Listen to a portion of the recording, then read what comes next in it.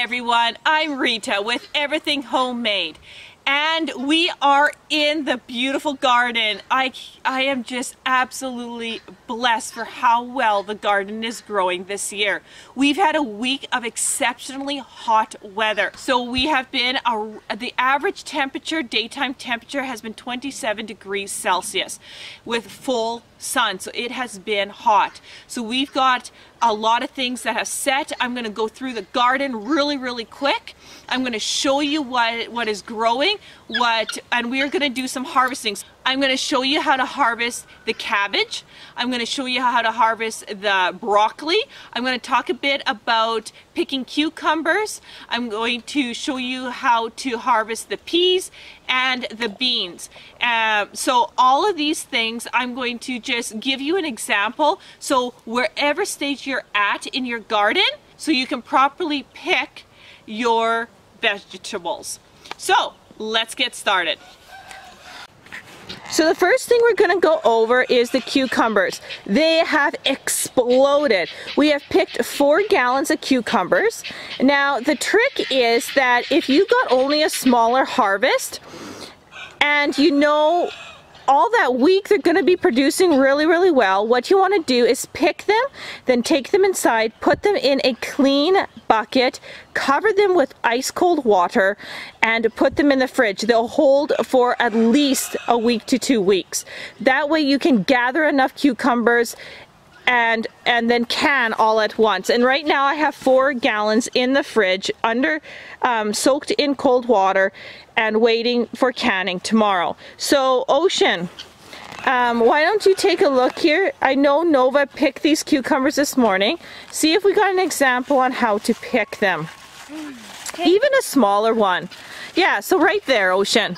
So what you want to do is doing the twist technique. Now there's 2 techniques. You can twist them or you can clip them with the scissors. So Ocean, if we were going to clip them with the scissors, show them with your finger where you would clip it with the scissor. Right here. Right there. So the vines are delicate, okay?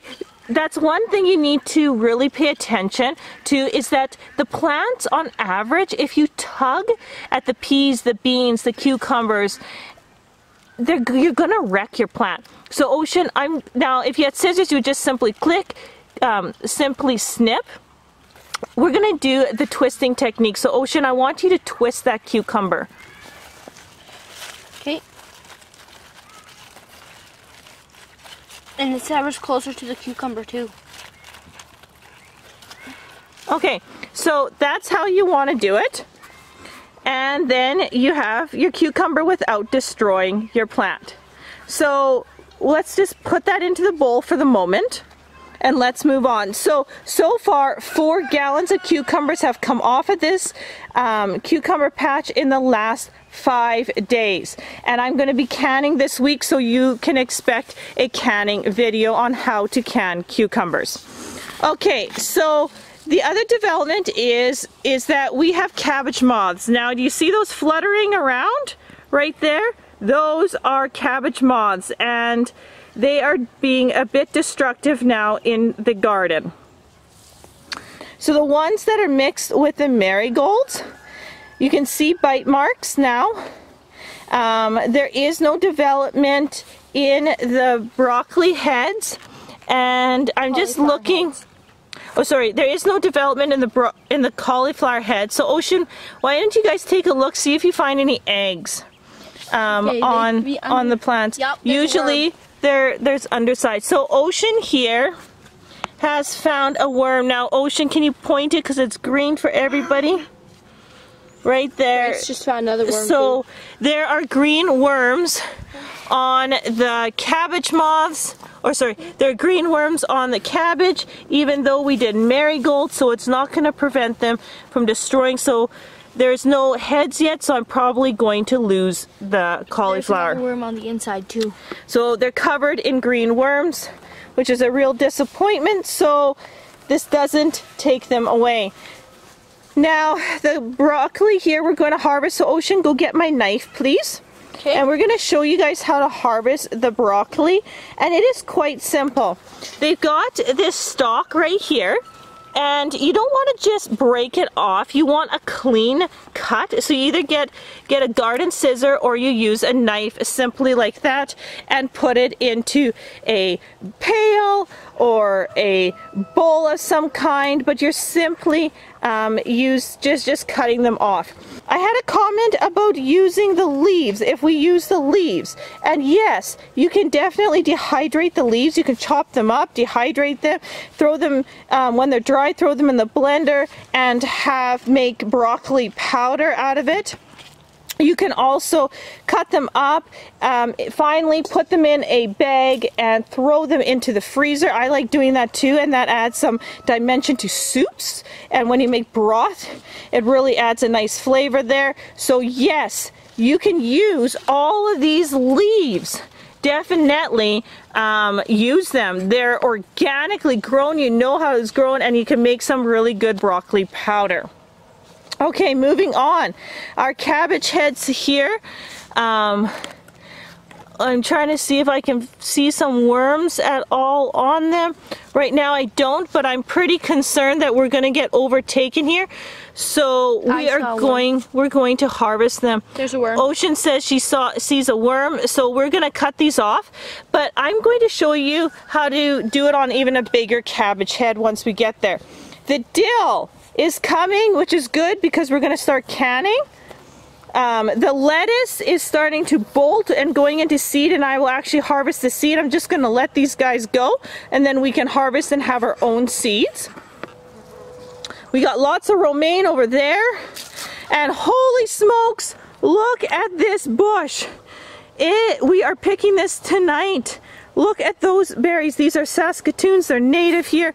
They have completely exploded with all of the heat, and they are delicious. Yes. Okay, so you guys, go find me some tomatoes, because there are tomatoes, and you can see that they are opening up like crazy all over the place. The tomatoes are making one. Okay, there's one right there starting to set. Look at how tall these are. Okay. To me, Mom. Yeah, look at Ocean. She's in the tomato row. They are growing like crazy. So, right there, there's some more tomatoes. Look at that. Yeah, there's some more tomatoes. Take a look. There's some more. So we've got tomatoes. Now, if we have a really, really nice August, we will get tomatoes ripening. Okay, the kale here, we need a harvest for a nice salad. Now, another big concern is it's a cabbage family, and we're looking for worms. I see damage, so we're gonna take this down. Okay, so Ocean, grab that knife again. Okay. Okay, so we are going to take down the cabbage because I don't want to lose the rest of my cabbage. I've got a lot out here, beautiful looking cabbage and good sized heads. We've been eating cabbage like crazy. So what I'm going to do is I'm going to show you how to properly harvest this cabbage and what I'm going to do to store it. So I'm going to just switch the camera here with Ocean. These are good sized cabbages. I am completely happy with harvesting them. I'd rather harvest them now instead of lose them. So what I'm going to do is you're going to take a knife and you're going to go and you're going to break the rest off. You can even see, look at what I found. Cabbage moth. That's horrid. That's bad. What I'm going to do is just take my knife and I'm going to just cut this off right there, and that would be your core in your cabbage. And then I'm going to take that leaf off. I'm going to take this one off, and because I'm concerned about here, they could be little eggs, I'm actually going to just take this outer leaf off. Oop. And you can see the moisture in them. And so what I'm going to do is I'm going to take this inside. I'm going to fill my kitchen sink full of water. I'm going to add a few tablespoons of salt, and I'm going to soak these cabbages for a few minutes in, and that'll clean it up and kill any worms that I can't see, that I'm concerned about. And you can see right here, this looks like eggs. right here on my cabbage, and I don't like that, so I'm going to clean this up, and then I'm going to take the outer layers off again, and it should be okay. So I'm going to just make a pile right here, and I'm going to do this again. So just kind of break it down like this. Take this one down, and I'm going to take this one down. You see there's a slug in there? Happy slug. And I'm going to take my knife. Again, I'm going to cut it off like that. And I got my cabbage. And these here, because they're very bitten, they got probably eggs on them, I'm going to feed to my critters. So the goats or the cows will just devour them and no problem. Same thing here. I'm going to do that again. This is a smaller cabbage head, but I don't care anymore. I will lose it, my crop anyway, so I'm just gonna go ahead and gather whatever I can gather. Like that. Beautiful head here.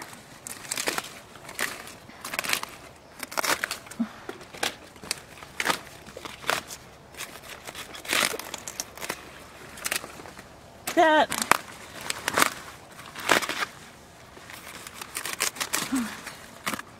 Okay, so at the end of this video, we'll pull these plants out and we will show you how much our critters enjoy eating them. Okay, so let's move on. Ocean, pick up that knife again. And what you're going to do is you're going to start cutting the broccoli. So we got a broccoli head here. We got a broccoli head here. I mean, look at this size. There's my hand. So I want you to start. Oh, that's a big one. Yeah, that's a big one. It's starting to open up. Grace, go get the bowl, please. It's starting to open up its flowers. Yeah, we're gonna eat this for supper tomorrow. Oh, steamed broccoli, yum. We're gonna just soak these so you can see where the clean cut is. We're just gonna soak them in water overnight so they don't wilt. The cabbage heads, you can easily just stick them into the fridge. They'll last for several weeks. If you're looking for how to ferment, take a look at that. I'll also link it at the top here right now. So she's gonna just harvest here, like I said. I'm not waiting any longer. I'm gonna take it down.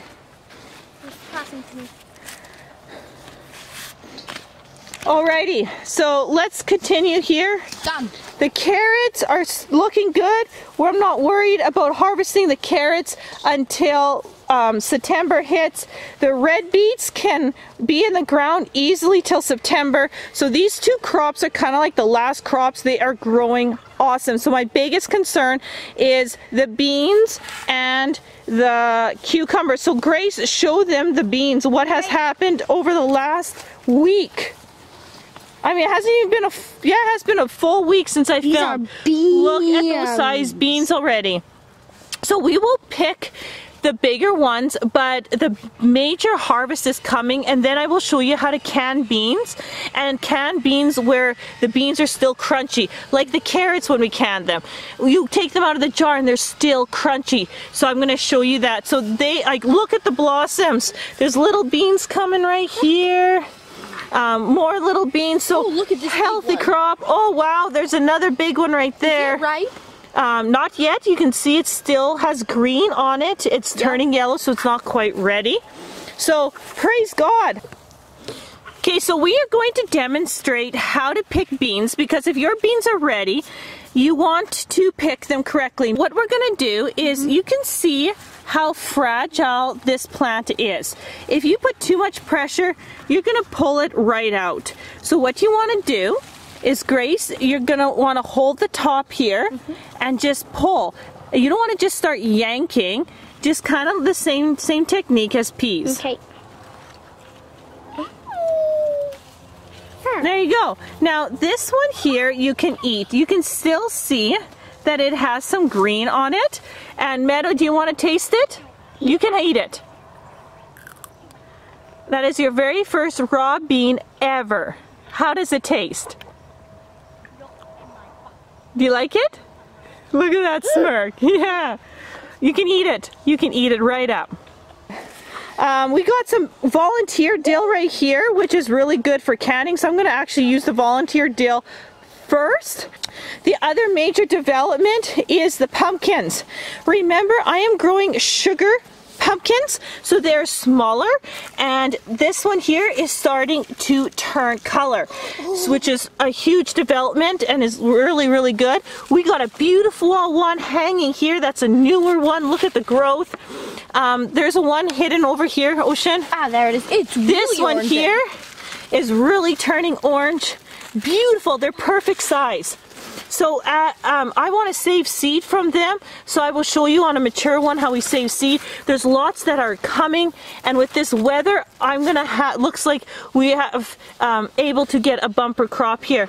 So take a look at this one. I'm gonna just move down, whoa, that leaf right there. Take a look at how much that one has grown. There's this huge one right here, and it is starting to turn. You can see it. This one's a big one, and so it's really easy to keep seeds. The biggest thing is you need to let them mature. So these are doing really, really well. Grace, why don't you pick a peas? So the peas, oh, they're just going to town. So I want you to pick this pea right here, because it's nice and mature, and I want you to shell it. So when you pick, you watch how she picks. She holds the top, then pulls. Yeah, you gotta pull, there you go. So if you just grab it and tug, you will rip your plant out. You always want to have, I can do it with one hand, you put your fingers over here, hold it, take your two thumb and index finger, hold the top, and just pop it off. So if you do that, you don't pull at the plant, and that's really important. So you're going to shell it, and you're going to show them what's inside of it. So when you're shelling peas, you take the bottom and you put a little pressure on it, and they snap open like that. So now split that apart, and let's see what's inside. They should be nice and healthy. You don't want mold growing. Beautiful looking. Look at that. Nice size. I mean, you can definitely pick them at that size. You got no mold. This white stuff, that's really good. It's just normal hairs, and they're looking fantastic. So remember, this side of that marker is for saving seeds. So we're gonna have those on till they're yellow. Literally, when you touch them, they fall apart. But the rest here are to be eaten fresh and to enjoy. Okay, moving on to the corn. Ocean, do you want to show them the wonderful development on the corn here? So if you look here, take a look. There's corn cobs coming. Yeah, there are corn cobs coming. These tassels are? Yeah. All of them mean corn. And so you can look at, I mean, Ocean here is almost as tall as I am. Don't bend them too much, Ocean. They're beautiful. That one right here, right there, is taller than me. I'm thinking that one's almost 6 feet or just over 6 feet tall. So beautiful corn coming. There's more coming over here, Mom. Yep, yep. What else can I say with the garden here? Take a look at it from this view here. I guess we didn't look at the butternut squash, so let's look at the butternut squash. We harvested zucchini this morning, and there was 15 zucchini on it. Unbelievable. So spaghetti, or not spaghetti squash, butternut squash. It hasn't started flowering, but has grown considerably. These are where the flower heads these are the flower heads are. They are developing more into flower, but they're taking their sweet time. So crossing my fingers here, we'll see. The color is beautiful. There's no mold or powdery mildew on them. Like, they're super healthy, so it's just a matter of them getting going. Ocean continues to snack on the Saskatoons. That's fine. Eat away. Eat away. And you know what? We're sharing them with the birds. Every morning there's birds in here. We have picked a lot already, but you know what? We also feed God's nature, and I'm not too worried about covering them. We will pick whatever we can, and some need to go to the birds because they need to eat too. Okay, so we've got a stack of cabbage here, and we are going to put them into this bowl, and then we're going to pull all these plants out, and then we are going to give them, we're going to give these to the goats. The goats need a treat. So all these goats right over here, we're going to give them a treat tonight. So we're gonna do that, and then I will show you them eating them. You know, it'd help if you got off the gate, Cookies. Here. No, Ocean, little ways in, please. Give me Cookies. Look at that. Go up there and eat Cookies.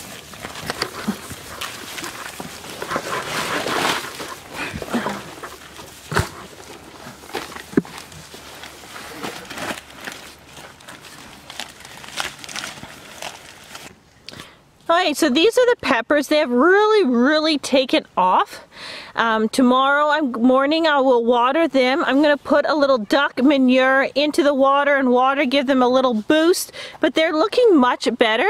They are loaded with blossoms, so if the weather keeps up, we'll be getting some peppers after all.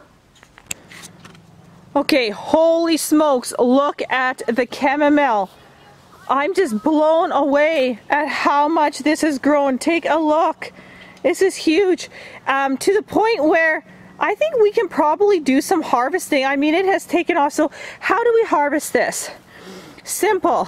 Okay, you take your hand here and you put your hand underneath the blossoms and you simply gently pull up. Now, you don't want to do that too hard because you don't want to pull your plant, but you simply just pluck them off, so you're leaving a clean pull. And so what we're going to do is we're just going to go through this systematically. We're going to leave some blossoms on and then we're just going to pull. So I think we're going to do this tonight here. So Ocean and I just spent the last 30 minutes picking here. I'll just show you how it looks now. You can see a lot of flowers still, but you can also see that we have thinned it out, and there's still lots of flowers to go into seed, so that is no problem. But we also got a good bowl full, so take a look at all of these flowers. And again, it doesn't take long to harvest with the technique that I showed you. So Ocean and I were going to go inside the house. We're going to hook up a dehydrator, again put it on the lowest setting. You basically want it dried, so if you can touch the chamomile head and it falls right apart, it's dried. Be gentle on them, store them in an airtight container, and you will be good to go. Thanks so much, you guys, for tuning into this series. And with all your wonderful comments, you know, it just puts such a smile on my face to hear about your gardens, to hear people from closer to the Northwest Territories, all throughout the United States, even in Australia, Africa, Europe, all over the world, all over Canada, about your gardens and people who are tuning in. It's completely awesome that we can connect through this particular series. So if you can, continue to comment. I'd love to hear on the progress that you're making. And again, if there's anything in particular you want me to go over, ask away, because I will either answer you or I will answer you on the film and show you, because sometimes I don't think about maybe something about harvesting or preparation with a particular plant. So just let me know. I'd love to hear from you. Again, in the series of A Heart's Journey, I'm also the author to Heart's Cry and Heart's Courage books that are coming out. Heart's Courage will be coming out soon. I actually just got the manuscript back and I'm going through it once more for the last time, and then it will be coming out. So really excited for all of you to read the second book in the series. So thanks so much for watching, and we'll see you on the next video.